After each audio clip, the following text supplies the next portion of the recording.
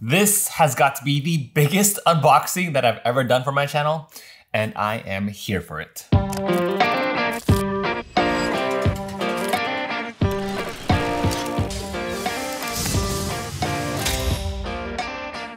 Hello everyone, welcome back to the Wolfpack. I am so excited to finally be back in the studio. Yes, I am finally home from the forest. Well, technically, when you saw that video, when I was in the forest, then I was already home because I had to edit here at home. But a couple of big things have happened since then, and I wanted to fill you in real quick before I dive into unboxing this entire stack of games and who knows what else is in here, honestly.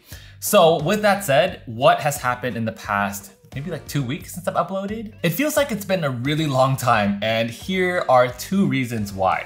First one is my computer pretty much burnt out and died. Nothing new if you've been following this channel. My troubles with computers and all that. I've had a Mac, I've had a PC, I've had them switch back and forth.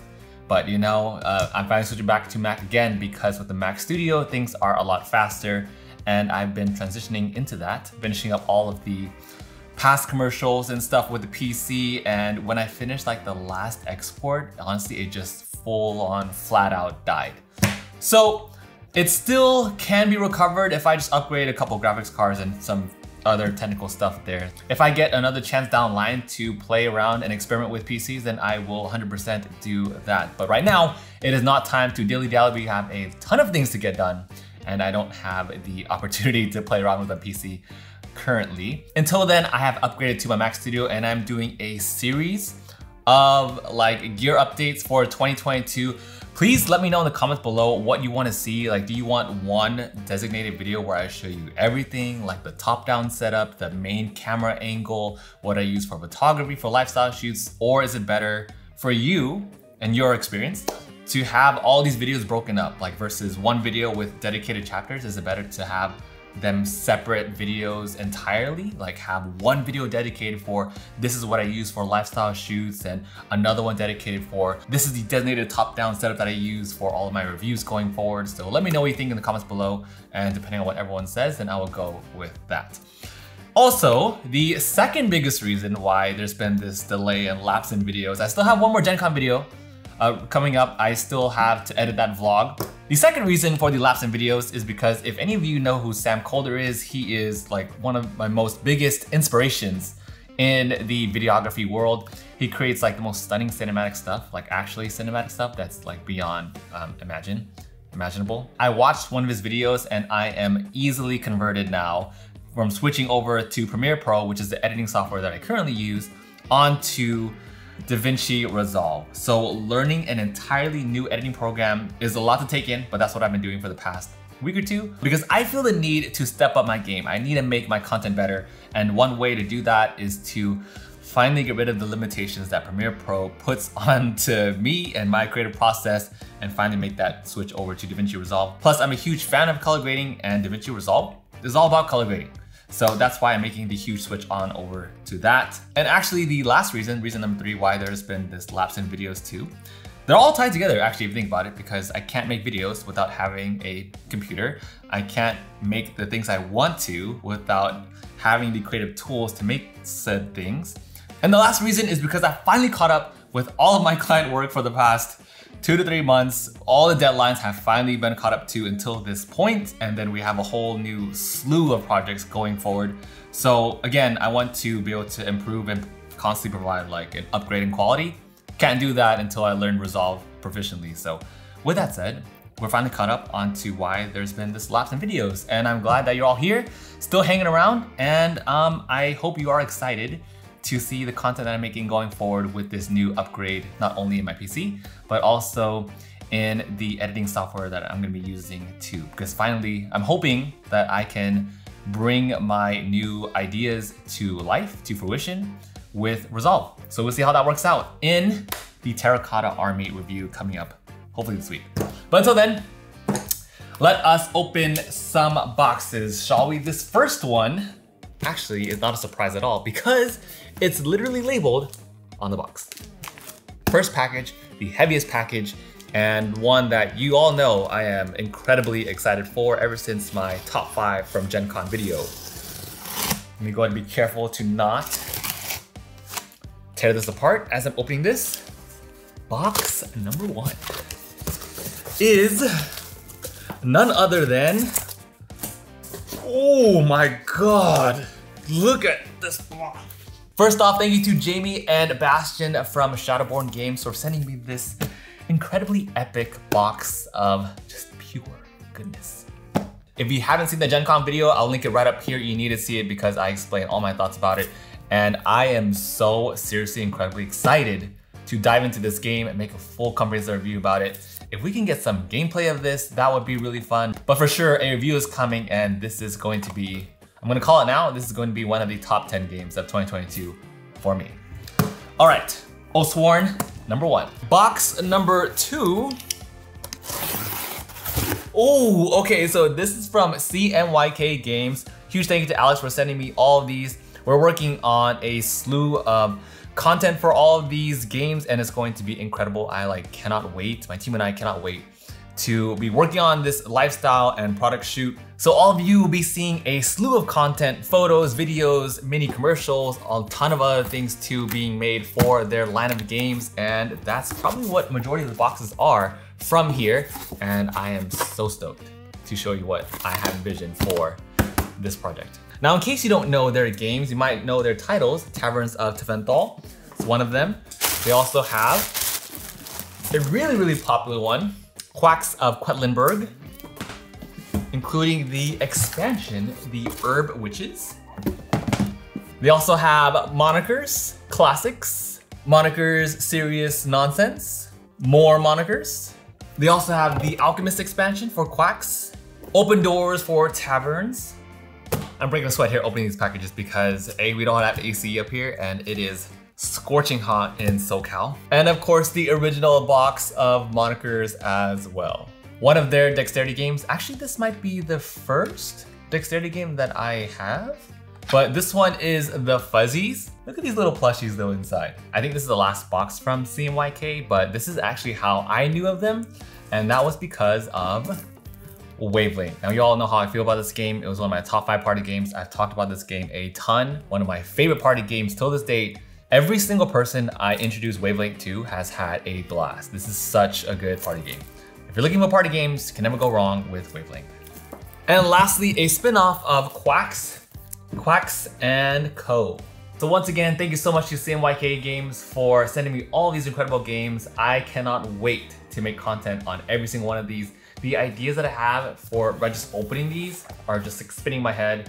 The songs and everything just to go with each one to pair with just are going to be wild. And I cannot wait to make content on these. This is currently my favorite guilty pleasure from Starbucks right now. Their strawberry acai lemonade. So good for summer. Oh, wait a minute. Are you wondering about the coaster I'm using? Check that out from Chip Theory Games. Oh, speaking of, actually we did get a package from them. Should we open that next? Okay. Now, Chip Theory Games, of course, from Too Many Bones. I recently demoed Hippomachus Victorum over there at Gen Con.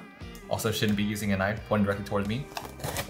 But Chip Theory Games specifically mentioned that this is something that I should definitely film on camera. So that's why I am doing that today.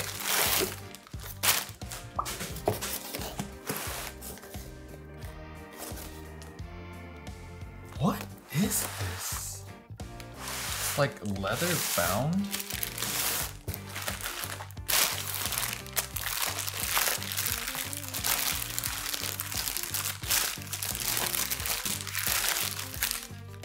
Oh my god. Wax seal.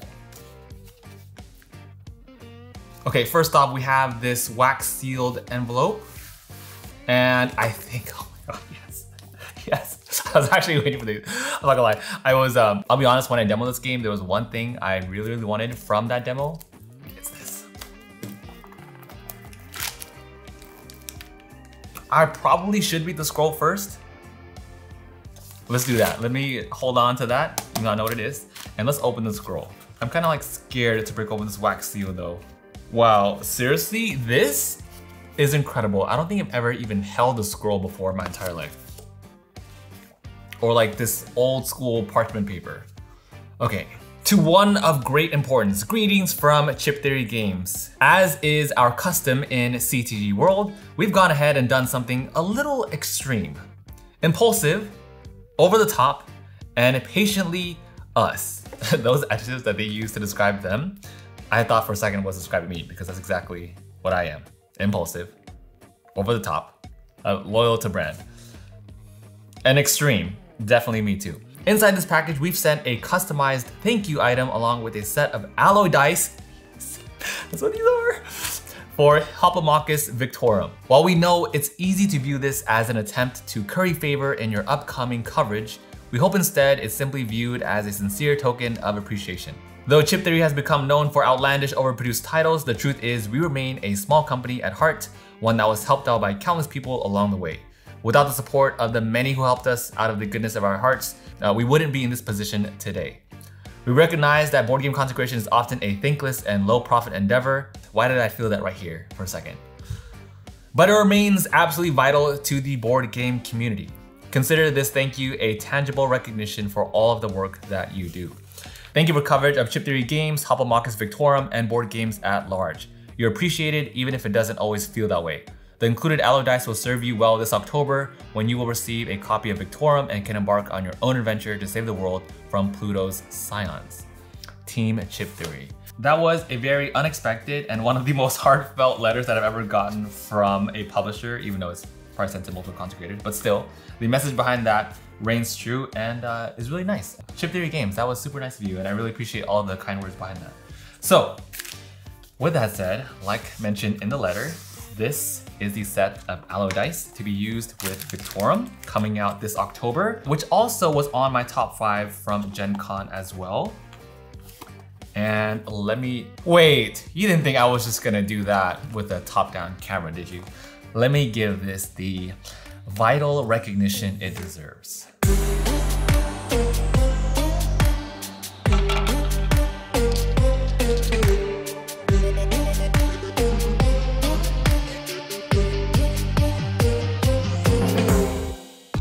Hope you all enjoyed that little snippet, because I can't just, it wouldn't be on brand for this channel either to just unbox this with a top-down camera and call it a day. No, I had to do a lot more than that. Now, aside from these metal alloy dice, there's something else here which I actually have no idea what this...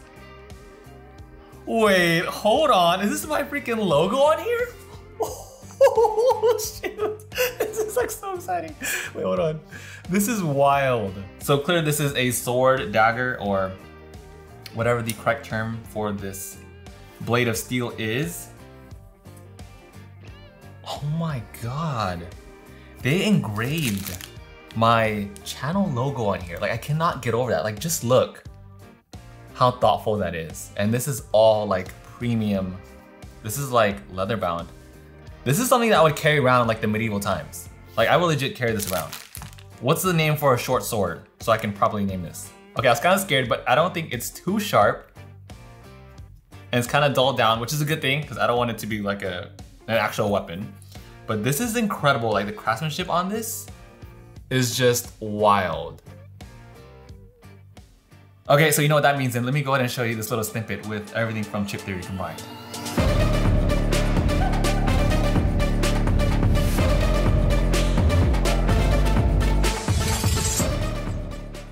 Chip Theory Games, thank you so much for these incredibly thoughtful gifts. I'm so excited to cover Victorum, to review it this October.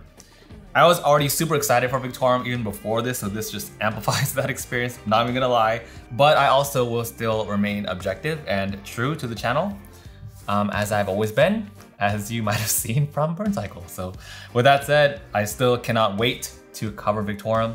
And once again, Chip Theory Games, thank you so much for sending me these incredible and thoughtful gifts. Okay, we have two packages left. Ooh, packaging with artwork like this, you know exactly who that's from. This is from Many Worlds Tavern. I did an entire coffee unboxing tasting video that you can check out, linked here as well, but we met up over at Gen Con and they had a really nice get together for a bunch of creators. Just the smell of the box rating outside, you know it's going to be freaking amazing. Here we have a bunch of amazing goodies. Homely house. Homely house. Great old one. Electric sheep. dragon's nest,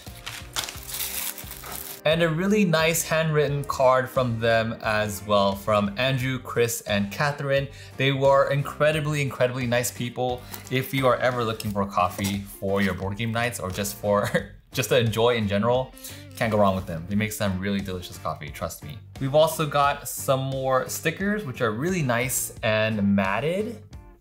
And I just love like the quality of their art design and their like brand aesthetics in general. See like a little card right here with Goblin, Electric Sheep. Their coffee even comes in its own individual box too on top of that. Opening this up, and this is where the coffee itself is. So this smells like you're going to be rolling 6s on some D6s. And there's a couple other things in here too. Oh my god, speaking of actually, a whole set of dice. That's incredible. This is actually my first ever set. I just bought some on Kickstarter the other day, which I'm excited for. They have like this ocean theme. Another card as well. This is like the same texture if you ever played Wingspan, like the matted kind of linen type cards. That's exactly what this is. Really cool, love them. The team is amazing and they make some amazing things too, as you can see from like this crazy, amazing branding that I've shown you here. Once again, thank you Andrew, Chris, and Catherine, and I will see you online. Let's see what's next, shall we? Okay, next up is from... Oh, this is from Big Potato Games. The Great American Mail Race by USPS is a family board game all about delivering as much mail as you can, as fast as you can. To help you, we've given you every means of transport USPS has ever used, from boats to planes and even a rocket. Have you got what it takes to deliver? Thank you, Big Potato, for sending this over. This is a game that I actually first found out from Twitter, all the Twitter posts. The Great American Mail Race. I was first interested in it because the theme is like so random, to be honest, like just delivering mail. But I like the little cards and stuff in here, so this should be an interesting review. Thank you, Big Potato Games, for sending me this to review. And onwards to the final package. What is in here? First off, thank you, Vlad from AG, for sending me these two incredible games that I've heard so many things about. If you are a content creator, I highly recommend you check out AEG's content creator program. They have like a startup package thing that you can all sign up for. I first found out about that program right before Gen Con, so definitely check it out and look through it and see if that's something that's up your alley. But first off, we have Point Salad, which I actually first heard of from James Hudson. He talked about this game a ton. And they also made a Pokemon version of it, which looks really cool too. But it'd be nice to dive into this first and know how the game works and all that before diving into the Pokemon version. Hopefully they have a translation for that in English as well, because I think it's currently only out in Japan. And we also have Tiny Towns. So thank you, AG, for sending me this starter kit. I am stoked to be diving into this game as well. But anyways, I hope you all enjoyed this unboxing video. Thank you all so much for hanging out with me as always, and for sticking around through this little, speed bumps that we always have in content creation, from the broken PC to learning new program and all that stuff. But don't worry, I have some really fun stuff planned. Terracotta Army is next, followed by Gen Con, and I will see you all in those newly edited videos.